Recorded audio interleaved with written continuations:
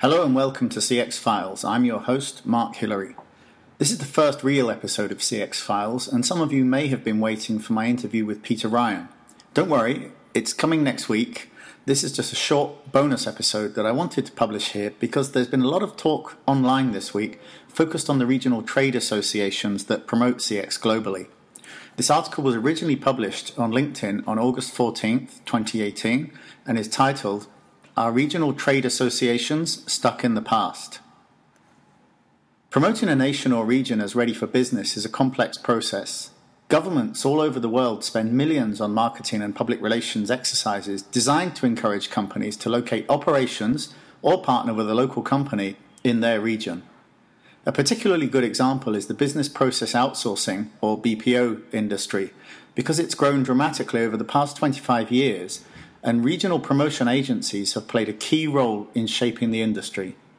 A good example is NASSCOM in India. Founded in India in 1988 with a focus on information technology, or IT, this trade association soon branched out to cover BPO and all IT-related services. Despite many critics saying that they have recently become too self-congratulatory, it is fair to say that NASSCOM research and marketing helped to drive the booming tech sector in India over the past couple of decades. The private companies are the organizations that would actually conduct the trade, but many of them would not have received the attention and respect they deserved had NASSCOM not been banging the drum for India at trade shows around the world. In my years writing about the global technology and BPO industry, I've met hundreds of people representing trade associations, and many of them are earnest, well-informed, and doing a great job. But I've come across both people and organizations that are damaging their national brand through the way they conduct themselves. Without naming any names, here's a few examples of the type of conduct I've personally experienced. Insults. A trade body leader insulted me and kicked me off their trade show stand when she heard that my latest book was about outsourcing. Her assumption was that I was writing negatively about her industry, yet one single look at Amazon would have shown her that maybe I could be writing positively about her nation. That certainly didn't happen. Sales focus, masked by trade body status. A major trade body morphed from providing objective information on the IT and BPO industries into little more than a sales front. It appeared to be still objective and independent, but essentially the trade promotion officers were just sourcing deals for members and earning commission. Of course the companies need to sell, but the sales team should clearly be identified and not masked by the veneer of an independent trade association. Generic, boring presentations that give no life or colour to the region. Don't forget that those of us who research BPO all the time have sat through hundreds of PowerPoints on why yours is the best country for investment. Every country has strengths and weaknesses. Now work with them. If you have a small population, then don't pretend you can scale up to have 10% of the entire population working in a contact center. Talk about the specialist skills that you really have. Most trade associations find it hard to acknowledge that their region cannot really do everything. All promises and no action. If a trade association makes promises to influencers, such as industry analysts, then follow through. I've written about investment in several locations, then I've been contacted by the trade association who suggested they bring me over to meet companies and see the place. That's great, but if you suggest conferences or visits, then make it happen. I've got one invite now that's almost 2 years old. How does that make me feel about the way that nation organizes investment? Take a guess. Not paying. One national trade body hired me to research business investment opportunities in their region, then I wasn't even paid for the research. Do you think I'll ever recommend investing in this country ever again? I've talked to CEOs who were planning to invest in this country, and my description of the way their trade body behaved has discouraged them, so that's a real effect on their GDP from poor promotional behavior.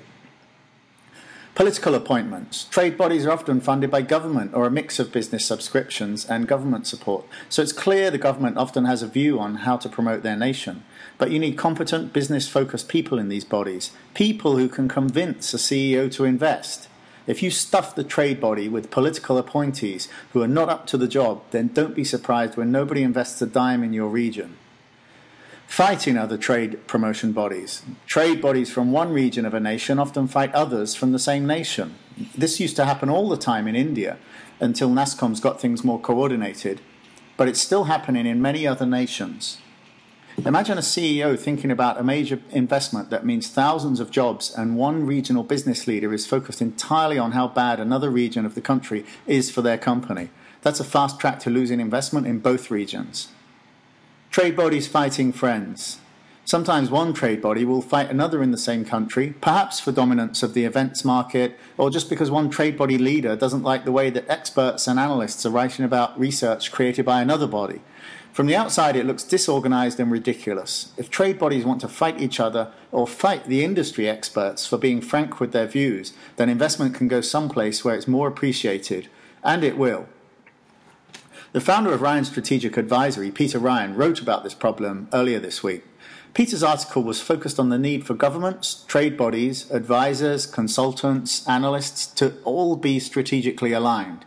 If trade bodies and governments want to present the case for investment in a way that impresses potential investors, then they need to send the same message. If different trade bodies or advisors are all squabbling with each other, then it only sends a negative message about investment in that region. The entire IT-enabled service sector is on the cusp of an enormous and exciting change. For many years, contact center jobs have been seen as a useful boost to employment, but they've rarely been seen as exciting jobs for the people doing the work.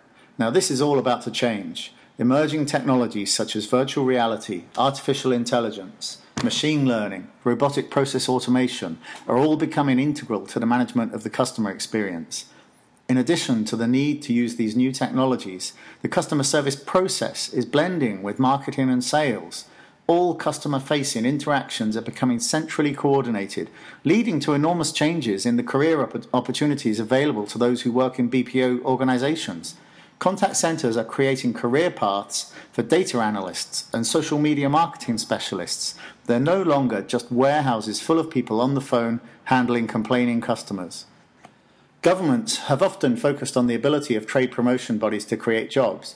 They should still be involved in the broad job creation environment through the use of policy to encourage investment in emerging technologies and services, but they must break away from this mindset that focuses on contact centers and thousands of agent jobs as the answer to unemployment. They can be responsible for investment that creates big data analysis centers or centers of excellence in artificial intelligence research. Regions with expertise in customer service should be able to develop new areas of excellence, such as social media marketing and social sales. These are exciting times for anyone involved in planning CX strategy, but I fear that many regions who desperately need investment from companies planning interesting projects are being let down by trade associations stuck in the past and bickering with their rivals or critics. It's time to move on and accept that CX is the strategic core of companies of the future, and we are right at the heart of driving this change.